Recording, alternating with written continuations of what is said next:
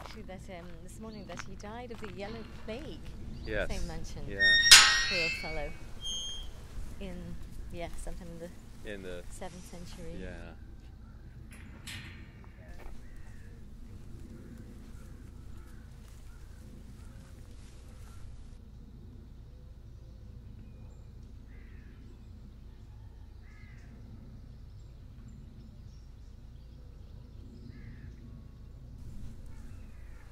So this is St. Mansion's Church, which was established roughly in the 7th century. The original church would have been a small church here, and then at a certain point when Clonmacnoise basically has this church, they add on this section here. There are stone pieces, carved pieces here that are very unusual and very elaborate, and they're just sitting out in the graveyard. This is just a beautiful piece. So beautiful, isn't it? This is what I consider, personally, insular Irish art. There's actually a couple of St. Mansions as well. So, but this one of Lee Monaghan is quite well documented.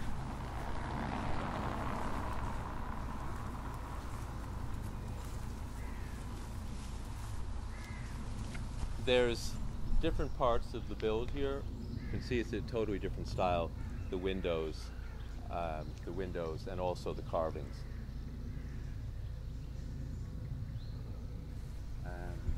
And there are, folklore traditions here as well.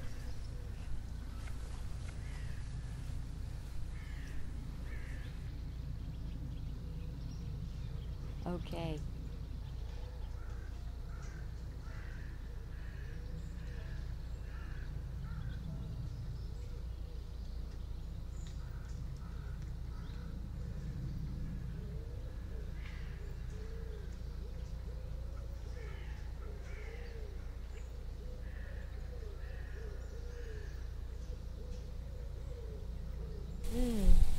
So this is the well. So this is, as I was saying before, about the pagan tradition in which the church was built. Usually in many of the Christian churches were built on pagan sites, and this holy well, or this well at the time, would have been a source, and it would have been a meeting place for people in the community. Pre-Christian, Christian pagan influences merged together or meshed together. What's very interesting is the rag tree. So this is for special intentions, and again, it's part of the folklore. And so people who have children or parents or somebody in their community who's sick, they would come and they would pray, and they would leave something of theirs onto the site, and pray and then hope that their prayers would be answered.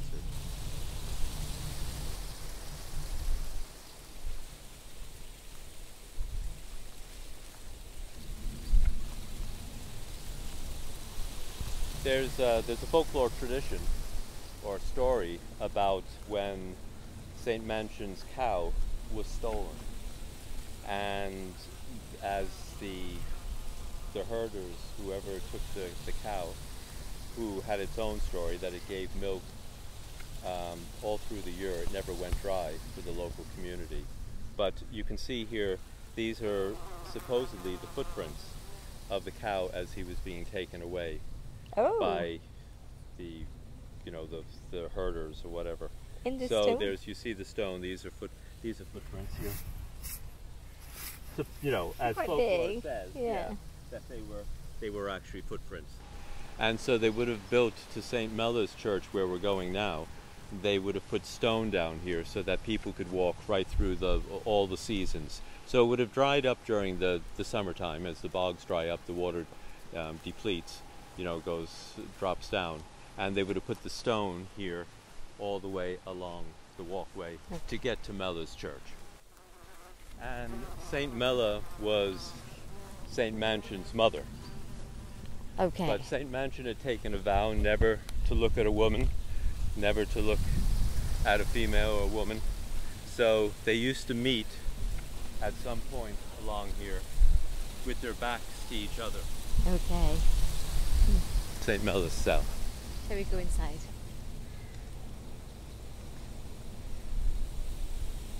Okay. And this is quite elevated. This little site here is raised up a little bit. It is raised now. Is it man-made raised, or is it just an island within the bog? If you look out there, you can actually see the peat from where we're going to go. Okay. So there would have been a path right through the forestry area here that you would have walked from where we are. There's still a remaining part of the path with the sandstone walkway. Now Mellis Cell, there's a debate on when that was built. Some would say that was built after the main church was built. So, but this actually led to the cell and then to the church. From what we can, when we're up in the air and we're looking at it, it's the obvious. It goes straight to the cell that would meet the toher, the stone walkway that would bring you to the church. Why is it starting to grow? Why are we just? Well, the moratorium on harvesting means that they can no longer harvest this area. So basically, it's not being touched. It's not being, each year the Bordemona machinery would come in here and they would chip the top. They no longer do that. They're no longer taking the peat from here.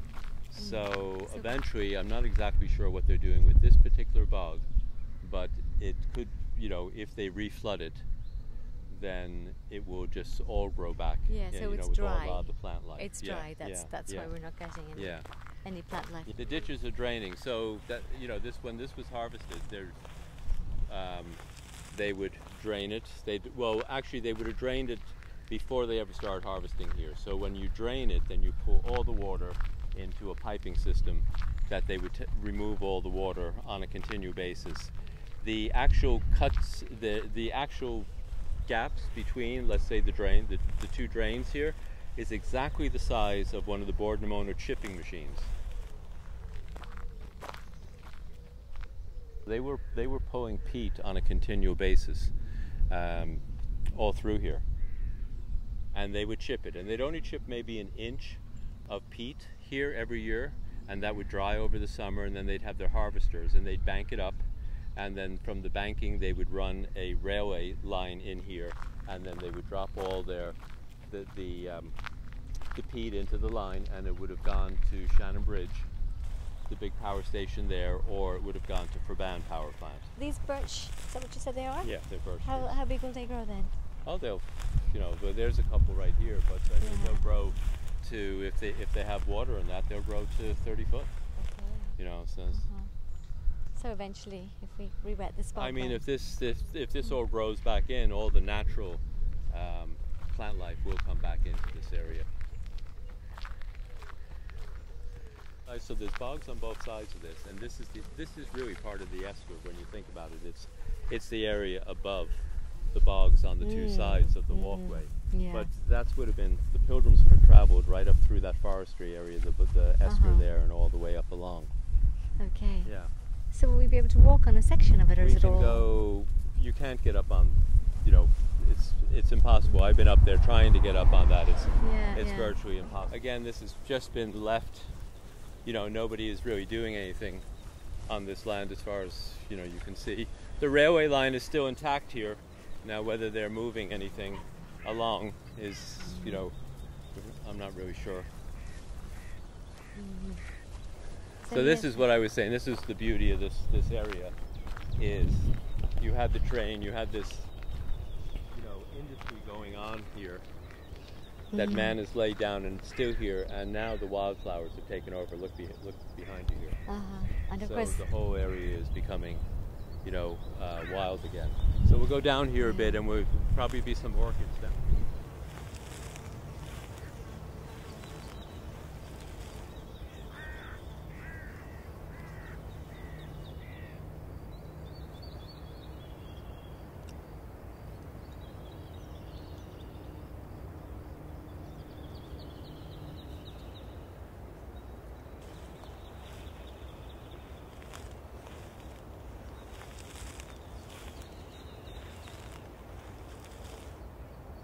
Here's a nice one here. Here's, if you look at these guys, look at the sticky on the outside on all those guys.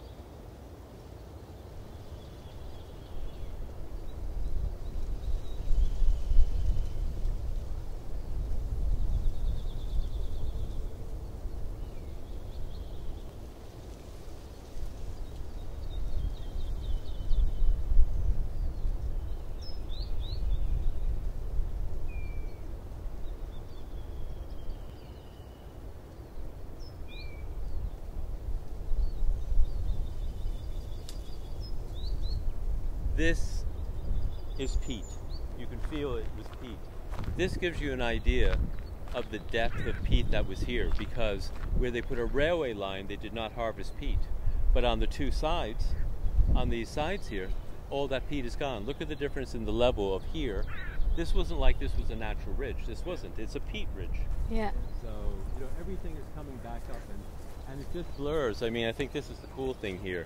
It just blurs the man-made to the natural now. Yeah, beautiful. They're wonderful, you know, they're lines, and they're put down not as artwork. They're not put down as installations. They're just man, you know, solving a problem of moving peat out of there. But now that they're gone, you've got these beautiful rusted lines in a landscape. Well, it's a couple of inches here. Yearly, so this has been going on since. Yeah, this is probably 1950. You know, again, I'm not really sure, but it would probably be the industrial harvesting really kicked in the 1950s. So what are you talking? 70 years of harvesting, because they've only just stopped. Yeah. The green coming out against the I know. It's the beauty of it. All these little plants that are reseeding themselves. So this is yet another bog, you know, so it gives you some idea of the vast bogs. There's 50,000 hectare-acres of bogs in the Bog of Allen. And it's really soft now. So this is what your work is about, these sort of little remnants of... the remnants, the way man is engaged with that landscape. And in a lot of cases, they've just left it, you know, or there's a storyline, there's a history there that will be either lost, I mean, no different from the monastic sites. You know, once they were disengaged, once, you know, they've left remnants. Whoop. That is bug. Okay. Oh yeah. Just up here. So what you have here is, that's the depth of harvesting that they've done. Yeah. Some huge amount of peat has been removed from this landscape to power our electricity. Yeah. You know, and now we're looking, you know, and that can no longer happen. You know, and it's important. Now the peat is important as a carbon sink. Yeah. You know, so that change in our attitudes, that change in the way modern society is thinking also is very important. You know, that connection with climate change. Yeah.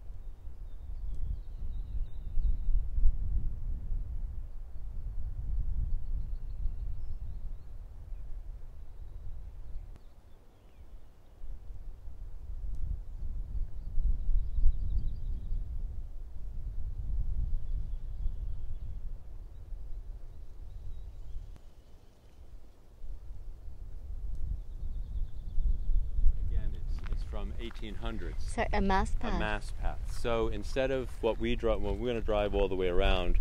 For them to get to Mass, they'd have to drive or walk or take horse and trap all the way around because of the bog, because they couldn't go through the bog. There is actually a gate someplace hidden in here that went through fields that opened up that you could actually get to the church walking straight to it. Okay. So that's the highest point I've been told. Okay.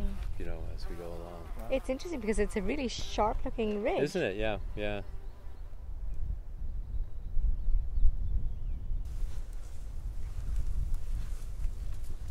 Sorry, so we're in the Nuns' Church, which was the nunnery attached to Clonmacnoise. A lot of carving. It was built in the 1100s, and it was that same period of time when there was this engagement between the Irish influences and the Norwegian influences. What was very prevalent in Norway with the great beasts. So these dragon-like figures here, and the dragons coming in, and that was that whole idea of, and they're catching on to something which is probably a snake, which is evil. And then of course we have the lovely chevron forms that date back to, you know, primitive man, when they used the chevron forms for decorative work. Absolutely beautiful. And then the imagery is very interesting. You can see all different small animals, Sheila and a gig there as well. You have some wonderful carvings on the side areas here as well. Again, that geometric, and this is, you know, kind of going right back to the earlier style of the insular Irish with the geometric patterns, which are more like meditative patterns in a lot of ways. Interesting that they would have had a Sheila and a gig. Where is she? She's the one with her legs over her head. Oh, right, okay, Yeah. Good girl.